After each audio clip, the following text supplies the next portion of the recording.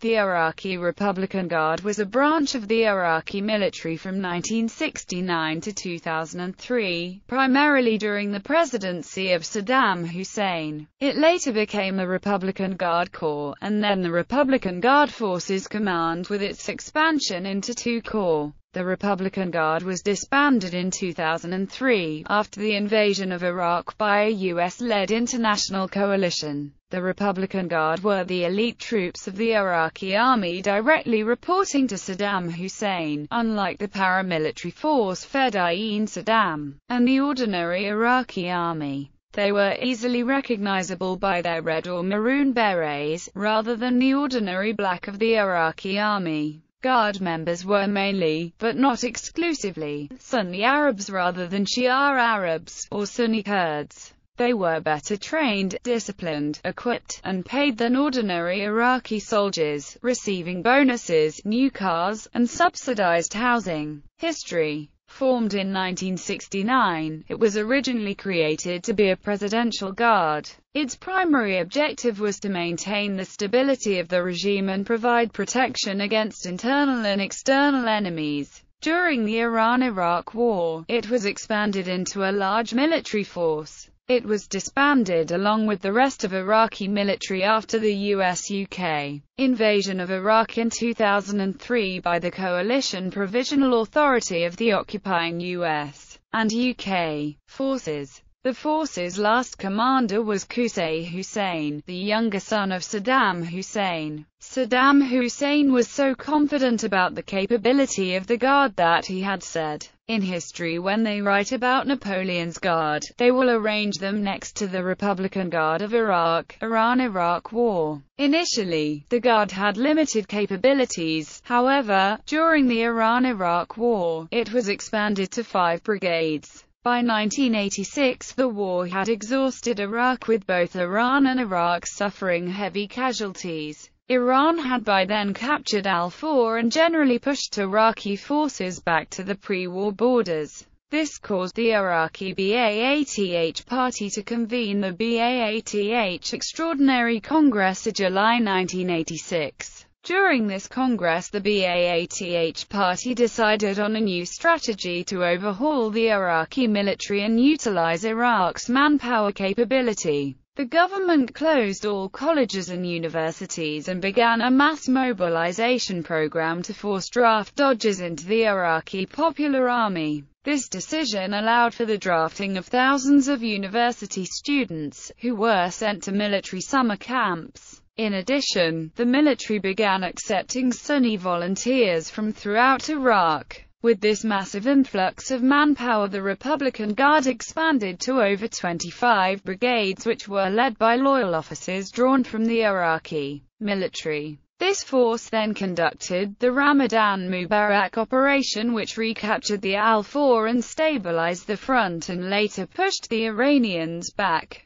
Persian Gulf War. See articles Operation Desert Shield and Operation Desert Storm. Between the invasion of Kuwait and the Persian Gulf War, the number of Republican Guard formations was expanded and the Guard was reorganized. The Republican Guard Forces Command was also created during this period. At the beginning of the Persian Gulf War, it consisted of the following units: Republican Guard, CO Lieutenant General Iyad Fatai Khalifa al-Rawi 1st Republican Guard Corps, deployed in southern Iraq and northern Kuwait. Consisted of 1st Hammurabi Armored Division, CO Major General Qais Abd al-Razik. 2nd Al-Madina al-Munawwir Armored Division, 3rd Tarmak al-Narayla al-Mechanized Division, 4th Al-Fur Motorized Infantry Division. 2D Republican Guard Corps deployed south of Baghdad consisted of 5th Baghdad Mechanized Division, a square division of 4 brigades. Was able to be split into 2 small half-divisions: 6th Nebuchadnezzar Motorized Infantry Division, 7th Adnan Motorized Infantry Division. Deployed outside of the core structure were various other units including 8th Osaka Special Forces Division, contained a Marine Brigade, a Parachute Brigade, and a Special Forces Brigade.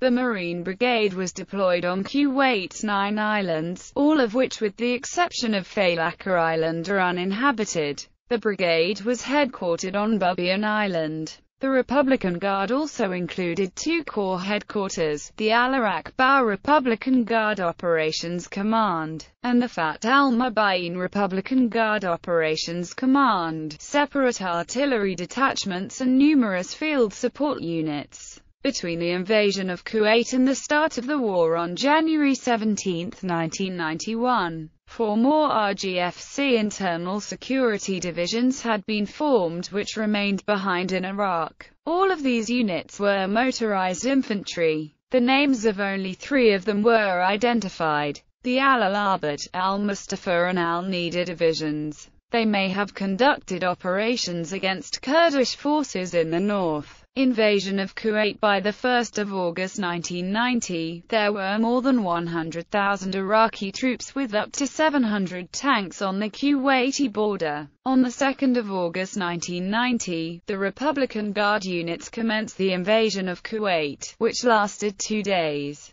The Kuwait army strength was 16,000, so on paper Iraqi forces outnumbered the Kuwaitis 7-1. However, the actual ratio was far worse. The initial attack was so quick, and the Kuwaiti units so unprepared, that many of Kuwait's armed forces were on leave and unable to report in time. The attack was conducted by 8 RGFC divisions. The main thrust was conducted from the north down the main Iraq-Kuwait road, later famous as the Highway of Death, by the 1st Hammurabi Armored Division, with the Nebuchadnezzar Infantry Division following. The Tawakalna Mechanized and Al-4 Infantry Divisions advanced on the flanks. The supporting attack from the west was led by the Medina Armored Division, followed by the Adnan Infantry Division and the Baghdad Mechanized Division. Commandos deployed by helicopters joined the attack on Kuwait City. After the invasion, the Republican Guard was withdrawn and redeployed into strategic reserve positions in northern Kuwait and southern and central Iraq. Desert Storm. During the Persian Gulf War, the U.S. 7th Corps assembled in full strength and launched an armored attack into Iraq early Sunday, February 24, just to the west of Kuwait, taking Iraqi forces by surprise. Prior to the ground offensive, the Iraqi Republican Guard had been attacked relentlessly by U.S. warplanes but managed to shoot down and damage a number of the attackers. On the 15th of February, the Iraqi Republican Guard shot down 2 A-10 Warthogs and damaged another, and this alarmed USAF General Charles Albert Horner, who was forced to call off further A-10 attacks on these divisions. Simultaneously, the U.S. 18th Airborne Corps launched a sweeping, left-hook attack across the largely undefended desert of southern Iraq, led by the 3rd Armored Cavalry Regiment and the 24th Infantry Division. Once the Allies had penetrated deep into Iraqi territory, they turned eastward, launching a flank attack against the Republican Guard. Both sides exchanged fire, but the Republican Guard divisions, worn down by weeks of aerial bombardment, proved unable to withstand the Allied advance. Tank battles, including the Battle of Medina Ridge, Battle of Norfolk, and the Battle of 73 Easting, flared as the Republican Guard attempted to retreat. During the latter battle, U.S. veterans admit coming under heavy small arms fire with bullets bouncing off their vehicles, which proves that several dismounted detachments of the Tawakalna Division had stayed and fought. Several rifle companies of the Tawakalna Division counterattacked under the cover of darkness, in an attempt to recover lost positions. The Allies won with minimal losses while inflicting heavy losses on the Iraqi army, but elements of the Republican Guard divisions were able to withdraw back into Iraq, shooting down 3 U.S. warplanes and a rescue helicopter in the process. In early April 1991, Colonel Montgomery Meigs, the commander of the 2nd Brigade of the 1st Armored Division,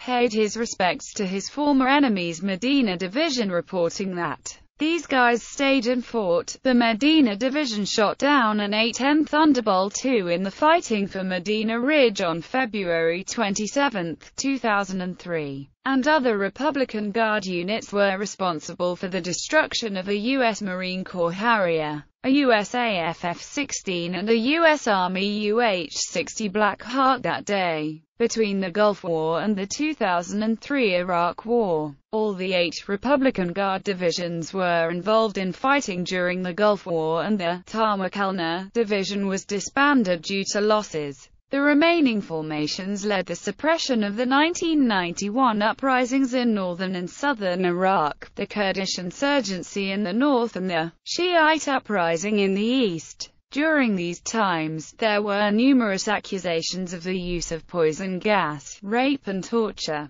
The Hammurabi and Medina divisions surrounded Karbala with tanks and artillery and shelled the city for 1 week, killing thousands and destroying entire neighborhoods. Though it was reduced to a strength of 7 or 8 divisions, the RGFC was reconstituted, taking equipment from Army heavy divisions. 2003 Iraq War. See article. Iraq War. It was subordinate to the special security apparatus of the state, and not to the Ministry of Defense as was the regular Iraqi army. It was split into 2 corps, one for the defense and control of northern Iraq, called Al-Akbar Operations Command, composed of infantry and armored units, and the Fath al-Mubayin Operations Command, composed primarily of mechanized units, which was located in the southern part of the country. In 2002, it was reported that the Republican Guard and the Fedayeen Saddam were both training in urban warfare and in guerrilla warfare. The Republican Guard then consisted of between 50,000 and 60,000 men, all volunteers, and some 750 Soviet T-72 and Assad Babel tanks and scores of T-55 and T-62 tanks, along with other mechanized vehicles. A further 90 to 100 T-72 tanks were operated by the Special Republican Guard.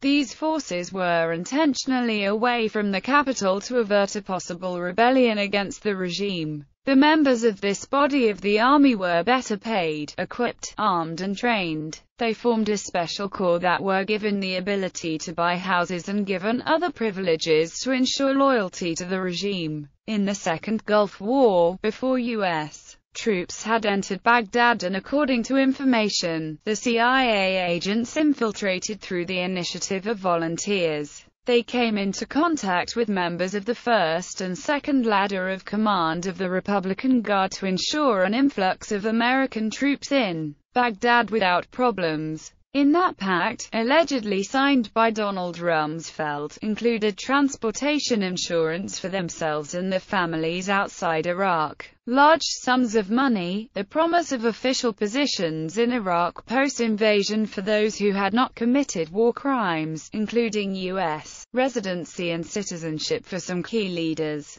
Of course, the soldiers were unaware that their superiors had agreed the surrender of Baghdad and even less the Fedayeen, which were abandoned to their fate once the armed conflict officially ended. Nevertheless, the Medina Republican Guard Division and Nebuchadnezzar Republican Guard Division tasked with defending the Karbala Gap fought well, beating off on the 23rd of March 2003, a strong attack mounted by the 11th Attack Helicopter Regiment, damaging 30 Apaches and shooting down 1 and capturing the crew, David Williams and Ronald Young, both chief warrant officers. It was an important Iraqi success, for the Apache unit was taken out of the front line for a month while undergoing repairs. At least 2 Apaches of the helicopter regiment were damaged beyond repair. On the 2nd of April 2003, the Iraqi units positioned around Karbala shot down a U.S. Army Sikorsky H-60 Black Hawk helicopter, killing 7 soldiers and wounding 4 others.